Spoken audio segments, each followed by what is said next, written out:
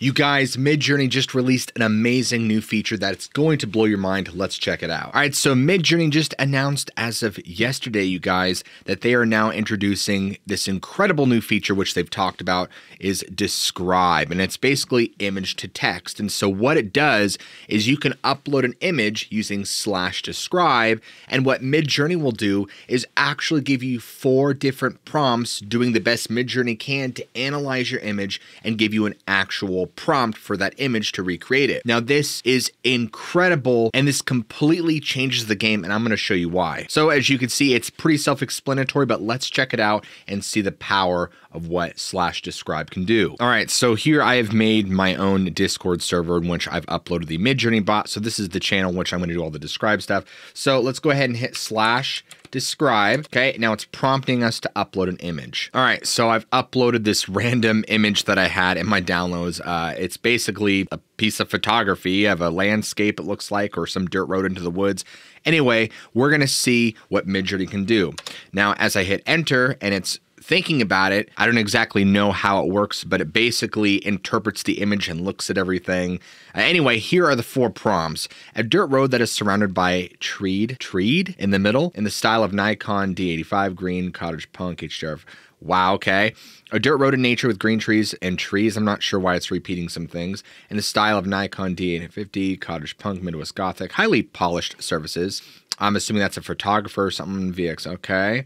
A dirt road with trees on it runs through the park. Dirt road framed by tree. Okay, well, let's go ahead. This is the best part here, guys. Let's go ahead and actually try these 4 prompts to see what we get. Now, as you do this, it'll say, imagine this.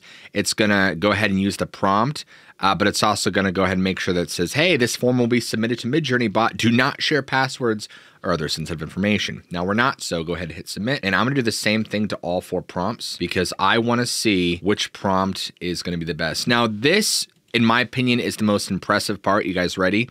Is the fact that it not only looks at the image and what's in it, but it actually looks at the aspect ratio. So you could upload a panoramic picture and Midjourney will understand that and say like AR 19:2 or whatever it might be, if that's the correct aspect ratio. But you guys get the point. So that's extremely impressive. Did I do all 4? No, I need to. So we'll do all 4, okay? And obviously, if you're familiar at all with Midjourney, you can only do 3 commands at a time. And actually, these look pretty decent already as they're uploading or as they're being generated. Now, it's not going to be a one-to-one replicate of this exact image, but it's going to be Midjourney's interpretation of what this image looks like. So one thing I picked up on here is that it looks like in this image, there's some definitely there's a lot of high contrast and it's very punchy. And I think Midjourney picked up on that because here are some of the results and they almost look like dreamlike, where it's not as sharp as I would prefer. Obviously, you know, when you get the prompts, you could add to them if you'd like. Now, as far as like the prompts to what the actual image was that it pulled from, looks amazing. Now, compared to the actual one-to-one of the fact that Midjourney looked at this and was like, oh, okay, I'll make you what you want, and actually created these from that, that's pretty impressive, despite a few of the filters I think that are on here that I'm not exactly crazy about. Now, as you can see here, that just by scrolling through and looking at all 4 of these, they're all very similar. Some are more forested than others, but it's basically the same results. And what's cool about this is now we can actually get top tier prompts from Midjourney itself instead of having to play a lot of guesswork to try and get whatever it is we're looking for. So that means we can go on the internet and look for portrait shots or look for specific things that we really want to create an image of and just essentially reverse image it. Because honestly, if this was just me, I would probably type in a dirt road going through the forest or something. And I don't think my prompt would have been near as good as this one. So let's try a different one. Okay, guys, so here is the next one I'm going to experiment with. This is actually the movie trailer poster, I think, for a movie called Underwater. And we're going to see if it could take an image that's dark, doesn't have a whole lot of details, is kind of vague in terms of what I would imagine the AI to analyze, and see what it can give us. And wow, would you look at that, it actually understood what it was. Underwater, the new movie poster and cover art in the style of dark cyan and green, eerily realistic, unicorn core, CryEngine, Richard Serra, again, another artist I'm not familiar with, hyper realistic water, bold lettering, and look at that. It gives us the exact aspect ratio, underwater 2019, 20. Okay, let's try it out, guys. Let's see what this can produce. This is so impressive. The fact that it can actually look at an image and understand what it is just so incredibly impressive to me. I am just blown away. And of course, being able to produce those results in which of what we're looking for is also just amazing. This basically means that we can now get rid of a ton of guesswork. We don't need to do that anymore. We can actually find perfect, near perfect things that we want. All right, some of the results are now in, and we're definitely getting some interesting things here.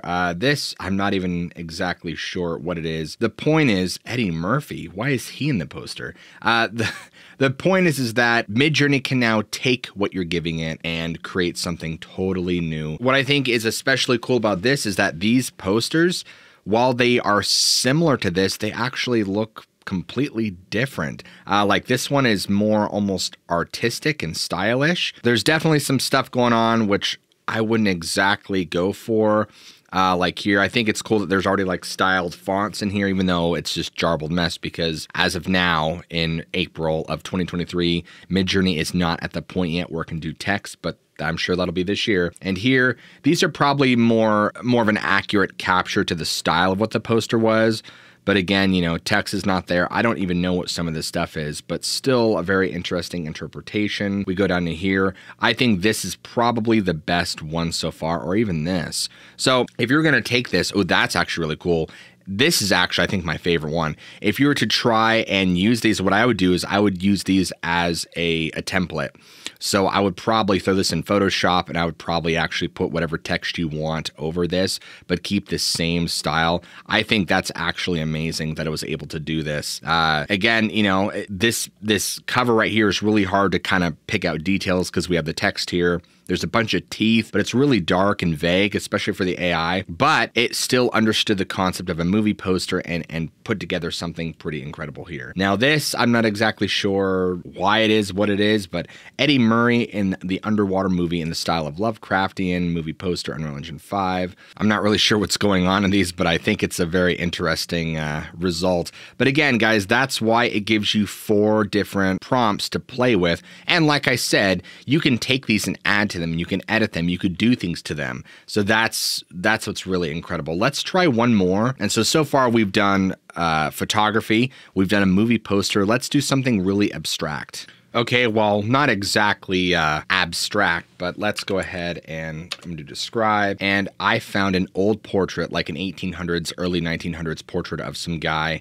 and let's see what it does. So here we got this guy, and we're going to have it go ahead and work its Midjourney magic for us. All right, the results are in. Cowboy, 1910 to 1920 by John Lennon. Photo by W in the style of hyper-realistic wildlife portraits. Cool. All right, let's go ahead and try some of these and we'll see what we get. Okay, we're gonna hit submit, hit number 2, submit, number 3. All right, so as these images are generating, I think one of my favorite things so far about this feature is not only is the aspect ratio like on point, but specifically it'll pull stuff in for a prompt that like you wouldn't even think about. You wouldn't even think to even include that. Like for me, I would probably just guess to have someone like, you know, an old 1900s portrait, maybe a faded image, you know, a man with a mustache and an old safari style uniform and hat.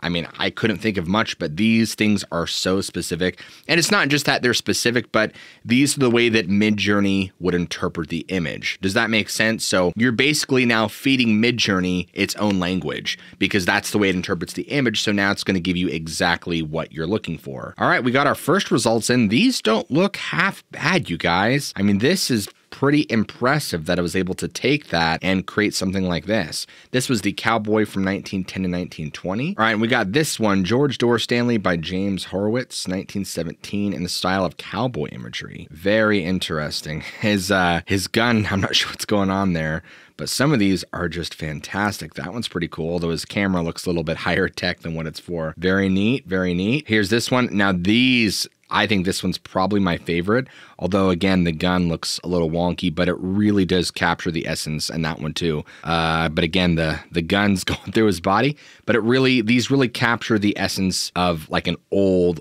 style photograph. So that's so cool. And last but not least, we have Alfie Johnson, Wyoming, 1921, in the field, oil in the style of Eugene Adget, Chuck Loose, some other things that I'm not sure what they do. What I'd highly recommend you do is find an image that you would like to kind of pull apart. And definitely you want to make sure that you generate each of these 4 prompts, because as you see with the past 3, they are giving you pretty different results. Even though it's kind of in the same vein, they are different. And in my opinion, I think prompt 3 is probably closer to what I would be originally looking for. And, you get some gems in here. I think like that one's cool besides the gun. These ones are really good. These ones are okay. It's not that they're bad. It's just in terms of like the style of the original image, I think these suit it much better. So you really just want to try and experiment. And of course, what you can then do is once you have a prompt that you really like from the original image, you can start adding to this, changing it around, adding in keywords, doing more things. So that's just a taste of the new feature from Midjourney called Describe. And this feature is live right now today. You can hop on Midjourney on Discord or on the website, I think, and you can go ahead and play around with it. It is live for everyone. You just go to your DMs or you go to the Midjourney Discord and you just type in /describe and you can start playing with it right now. So I hope you guys have had a lot of fun. I hope you guys use this feature a lot and create a bunch of cool stuff. And more importantly, if you guys enjoyed this tutorial video, be sure to go ahead and slap that subscribe and like button for more content just like this. I'll see you guys in the next video.